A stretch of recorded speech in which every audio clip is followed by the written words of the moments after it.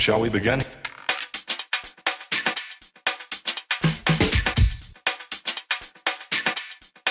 Let's begin now. Right, I was just about to do some spraying and I thought I haven't done nothing on the Bofors gun, so I thought I'd do a little bit of a video for you just to show what damage I've repaired, because I've repaired a lot of it, because I just, after my last little update, I just cracked into it and started repairing, and I didn't take no pictures or any videos, so you're going to have to just bear with me. Right, I'll move the camera. As you can see, we've got a gun barrel sticking out the side. Yeah, I'll explain that to you in a very few seconds. Right, we'll get in there. As long as it focuses. Right. Now, when the giant roll of tape hit, it smashed.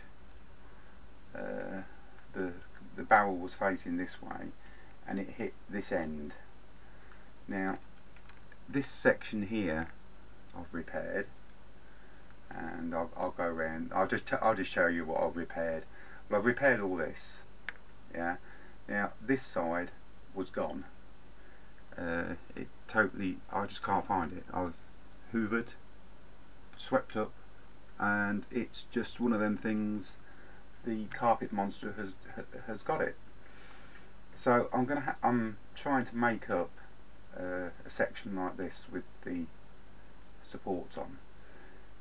This is the barrel that got snapped off and bent, and I'm recycling that because it's got this ridge on here which matches that side. I've already found one piece in the kit. I've got quite a few bits and pieces I can be using to make this top support. I'm going to have to make a nut, probably make it out of a little bit of hexagon styrene. Then the next problem is I've got to cut this down to about here and then make this bit up. I found these bits, these 4 support arms. I found them, but the actual shaft itself, it just disappeared. So that's what I'll be doing there, is repairing that. For the simple reason is, I'll bring the camera back out a little bit and I shall explain my cunning plan. Right. My cunning plan is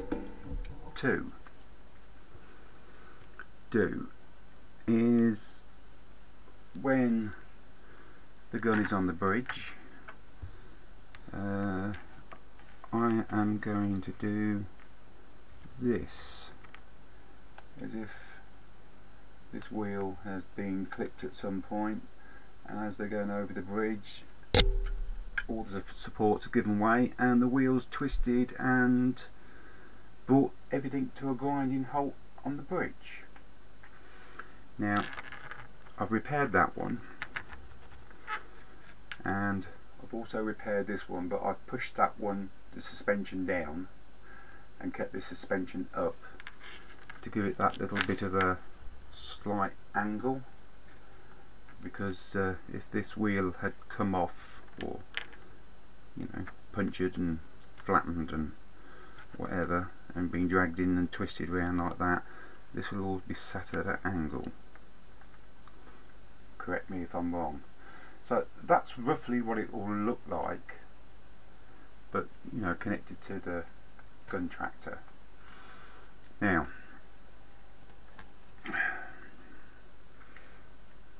I'm going to lift the camera back up again.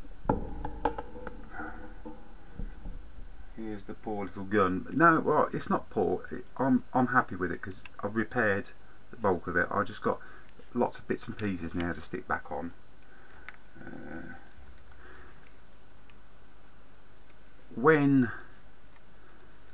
And I've done a pretty good repair job on this actually. When this bit here, this barrel it snapped off just inside there, so the barrel came out and got bent, and at the same time it opened this hole. As you can see, I've tried my best to get it back together again, but it opened the whole lot up, and it made it very easy just for me to remove the inner bit. And luckily there were spare barrels in the kit, so I just replaced the barrel with a new barrel, put the spring in and closed this all up, and that was it. But it has left this rather, it don't want to move or anything like that, but I think I can manipulate it up somehow, just enough, because I want it in transit, like so. So it will have the gun support here.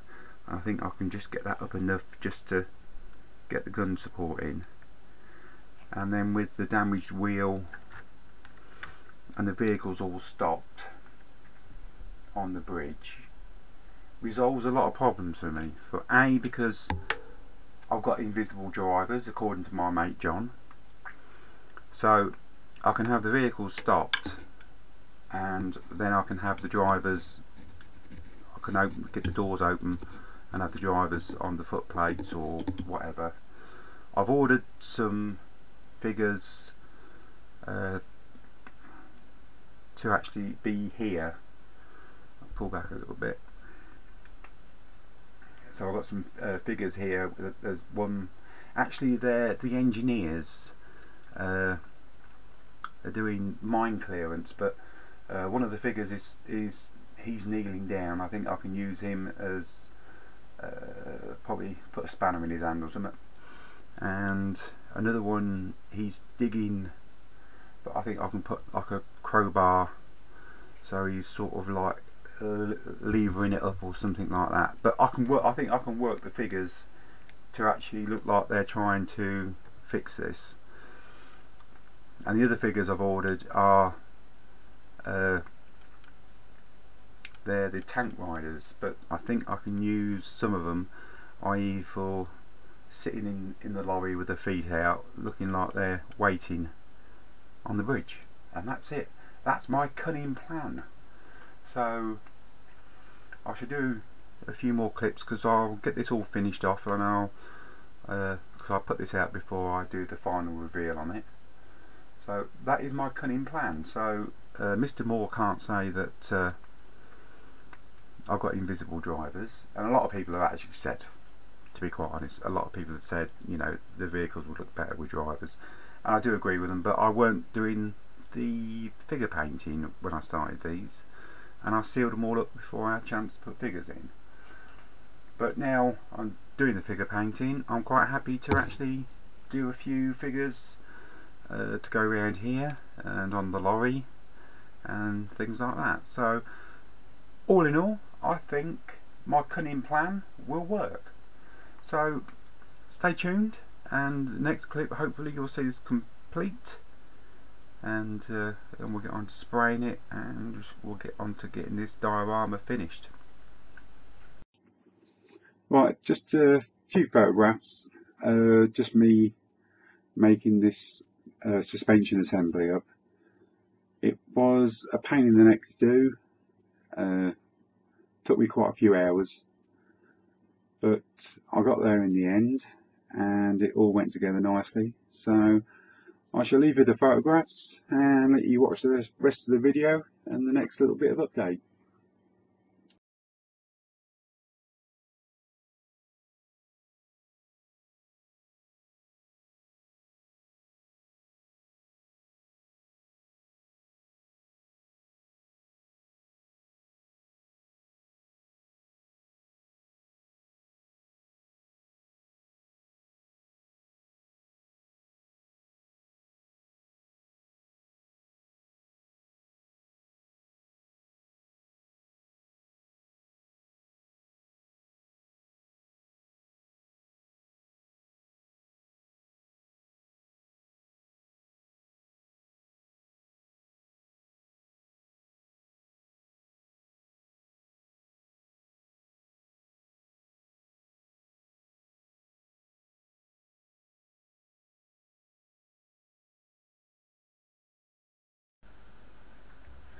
Right, we're back. She's back together. We're just about to go into paint. I'm going to give her a prime. We'll go around her from the ashes to the phoenix rise, they say, didn't they? I had to glue everything down. The whole lot had to be glued. It's a shame, but the only thing that works on it now is the legs, but which won't be used. But as you can see, she's got a nice tilt to her, to one side, which I wanted. I had to go back to the Mark 1 gun sights because the other ones, they got crushed, destroyed, so there's no point going into that. But I'm quite happy. I'm pleased the way she's turned out. But like I say, everything had to be glued and fixed and stuck down. But she still looks pretty good. Rebuilt all the front suspension, as you saw by the photograph just before this. So she's okay to go into paint. But the first thing I'm going to do, I'm going to straighten that chair up because that will annoy the shit out of me. But all in all, I'm quite happy now. So we're going to put her into paint, and then we're going to get this diorama finished. I shall get some weathering done on it, and I shall do a final reveal on it. Probably, what's today? Friday, probably Monday or Tuesday, somewhere like that. I'll get it weathered up and everything else.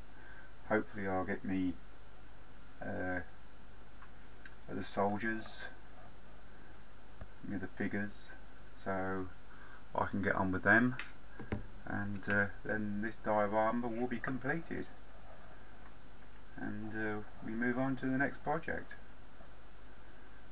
Right, I'm going to take her into spray, and I'll see you in a little while. Right, final clip. She's a beautiful, it's almost pink, isn't it? It's AK's red, but it's got like a pink overtone for me.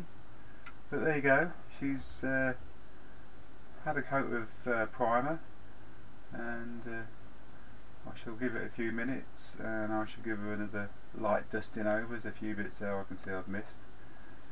So that's it for this. Next time you'll see her, she should be in her nice what is it, olive drab, and a bit of weathering, and hopefully with some men attending to her. So thanks ever so much for joining me.